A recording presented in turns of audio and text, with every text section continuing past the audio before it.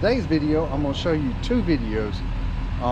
One, how to make a torch tip that can reach around corners. You don't have to buy a specialty tip. And some stuff that I just discovered today about Trane technical support on their higher series systems. Some of you have known about this for years, but some of this I just discovered today because I don't work on that stuff a whole lot. But what they offer and what you can get out of the manual is just fantastic. So I want to show you what I found, and I hope you like the video. All right, I'm fixing to show you how I made this. I had multiple problems with that. And I had trouble cleaning it out, and I just couldn't get it fixed right. So I'm gonna make another one. And you don't have to look for and buy them like this.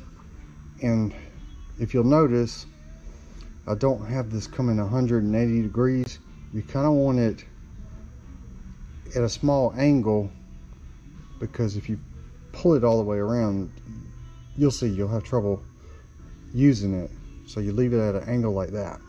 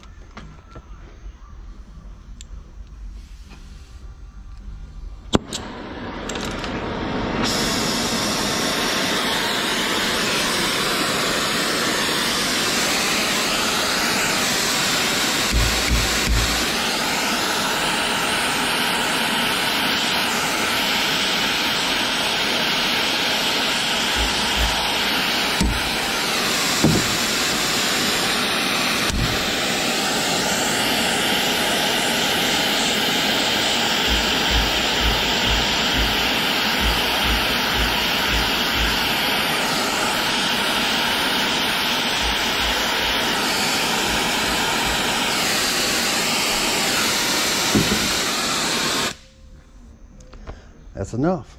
That's it. So I'm gonna let that cool, and then we're gonna put it in my torch and see how it does. This by far is my favorite tip. I think that's a 3.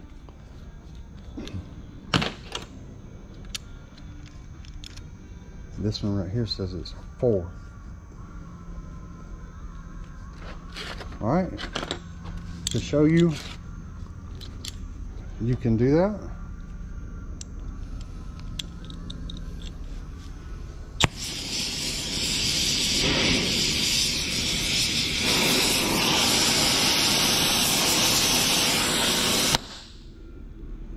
There you go.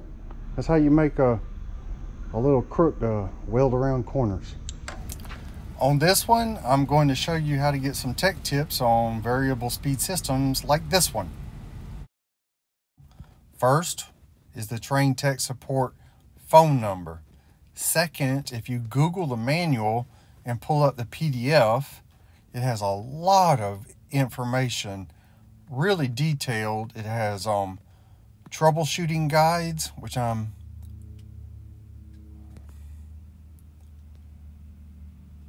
fixing to show you here. This one, I'm going to some of the compressor troubleshooting guides, and if you look right there, there is a code where you can link to the video that shows you how to work on those. And this one is for the controller that tells you how to pull up codes and run tests. And also, if you go to this website right here, it's fieldtechhelp.com.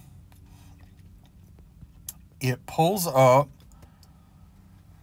here we go, you click on Trane, and then what I did here, I click on Service Tech, and then I go over to Field Tech Videos, Variable Speed,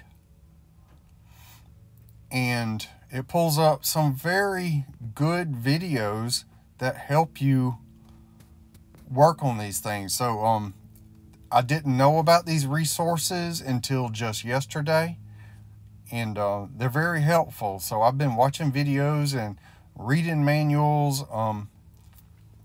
You know what they say, never stop learning, read the manual. And if there are other resources, you can reach out to that Trane Tech phone number and get to the help, and they can help lead you to this.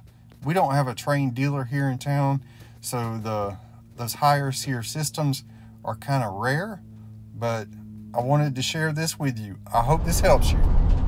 All right, that's my 2 videos. And just to add a note, I'm not a Trane dealer, so actually there's some information and maybe some manuals that you Google you can't find, and stuff like the Blue On app ain't gonna have it either. So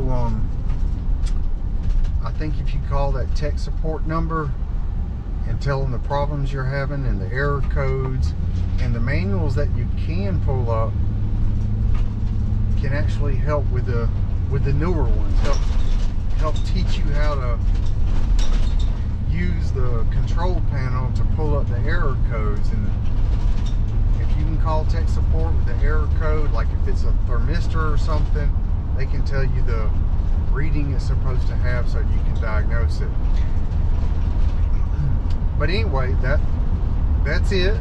If you haven't already, like and subscribe. It really does help out. And thanks for watching.